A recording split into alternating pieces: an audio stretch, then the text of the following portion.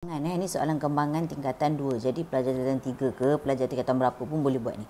Okey, jadi tengok berdasarkan jumpin algebra berikut, tulis luas kawasan berlurik dalam bentuk pendaraban dua ungkapan algebra.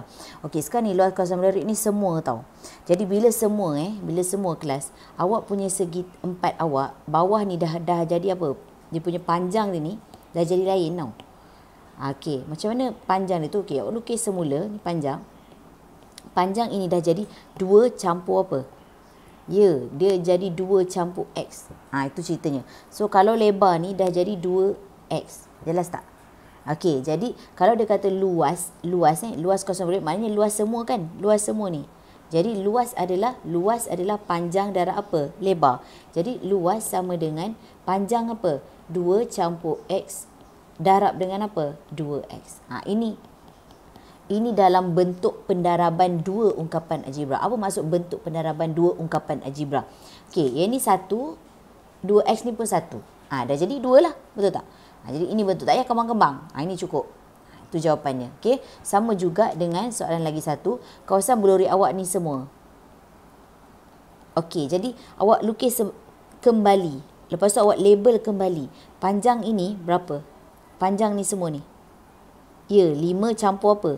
5 campur Y. Boleh campur ke? Tak boleh kan? Kalau Y ni saya letak 2, awak tahulah panjang dia 7. Betul tak? 5 campur 2 jadi 7 kan? Jadi kalau Y letak je 5 campur Y. Simple je. Okey, jadi yang ni pula apa? Yang ni.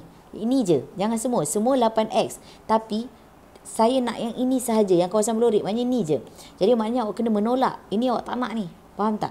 Jadi ini bendanya 3. Kalau 8X sini 8x semua, buang 3, apa dia punya operasi dia? 8x tolak 3. Faham? Okey, sama je konsep kalau, okey tengok sama je konsep kalau sini saya letak 8, saya letak nombor. Kalau saya letak nombor pandai pun kan. Sini 5, sini 2. Okey, cari luas kawasan berlurik. Sekejap. Sini 3. 8 ni semua. Pandai pula.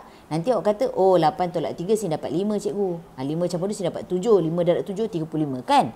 Sama konsep, cuma ini dia ada huruf. Jadi huruf tu layan aje lah. Tak boleh tolak, tak apa.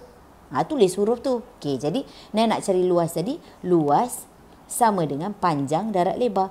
Panjang 8x tolak 3 didarabkan dengan 5 tambah y. Dah. Faham? Awak dah tingkatan 3. Bila tingkatan 3, jangan buat macam ni lagi. Darab. Nampak tak?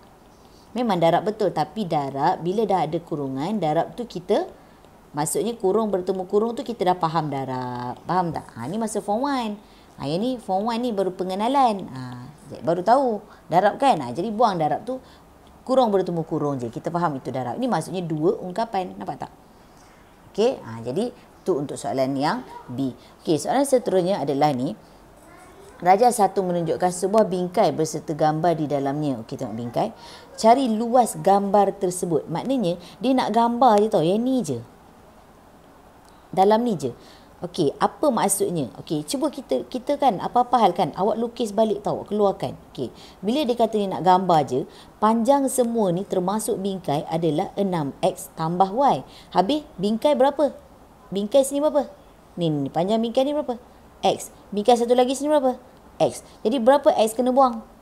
Ni panjang semua. Kita nak cari dalam ni je. Maknanya luar ni, yang saya akan buat biru ni, luar ni, ini semua kita buang. Faham tak? Jadi bila buang bermakna ini panjang dia adalah X. Yang ni pun X. Nampak tak tu? Panjang dia X. Jadi, kita buang berapa X? 2X kan? Jadi apa jadi dengan gambar sahaja? Gambar sahaja. Maknanya 6X tambah Y ni untuk semua tolak dengan 2x. Nampak tak? Lukis balik. Okey, yang ni pula. Okey, panjang semua ni 4x tambah 2y. Ada bingkai kan? Bingkai sebelah atas x, sebelah bawah x. Berapa x kita buang? 2x kan? Jadi 4x tambah 2y, follow je, tolak 2x. Jadilah gambar semata. Jelas kat situ. Okey. Jadi sebelum tu, algebra ni awak dah belajar masa tingkatan 1. Sebab tu bila tingkatan 3 ni saya nak ulang kaji. Tengok problem kat sini awak tak boleh jawab. Okey. 6x tambah y. Tolak 2x. Boleh settle kan? Dia akan jadi 6x tambah y tolak 2x. Betul tak? Yang bawah ni akan jadi 4x tambah 2y tolak 2x. Nampak tak? So, 6x dengan 2x ni ada geng. Jadi 6x tolak 2x jadi berapa x? Ya, dia akan jadi 4x tambah y. Faham? Ini pula. 4x dengan 2x ni ada geng. Jadi 4x tolak 2x dia akan jadi 2x tambah 2y. Faham tak? Jadi bila dia nak cari luas gambar, luas sama dengan panjang darab lebar. Jadi 4x tambah y didarabkan dengan 2x tambah 2y. Nampak tak? Simple je. Darab kan? Okey. Bila darab okey, ni saya nak terangkan.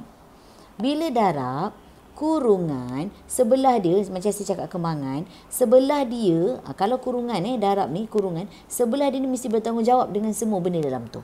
Kalau tambah-tambah, tapi sebelah kurungan adalah kurungan balik. Jadi semua benda dalam ni kena darab dengan semua kat sini.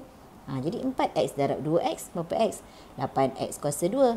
4x darab 2y tambah 8xy. Nampak tak? Okey, so 4x settle. Okey, y pula. Y darab dengan 2x tambah 2xy. Yang ni tambah 2y kuasa 2. 2xy ni 2yx pun boleh, sama, terbalik tempat je. Faham tak? Dia sama. Kalau sini xy, sini yx sama. Asalkan kuasa dia sama. Samalah jadinya. Sebutan serupa. Sebutan serupa ni kita ambil kira huruf je. Nombor tak payah. Faham Okey. Jadi mana yang ada geng? 8x kuasa 2. X kuasa 2 tak ada geng. Jangan 8 dengan 8 kau geng, tak boleh. Geng tu adalah huruf dia. Jadi x kuasa 2 tak ada geng. Apa yang ada geng? xy. Sama kan? Jadi 8 campur 2 berapa? 10xy tambah 2y kuasa 2. Settle. Habis cerita. Faham? Okay, alright.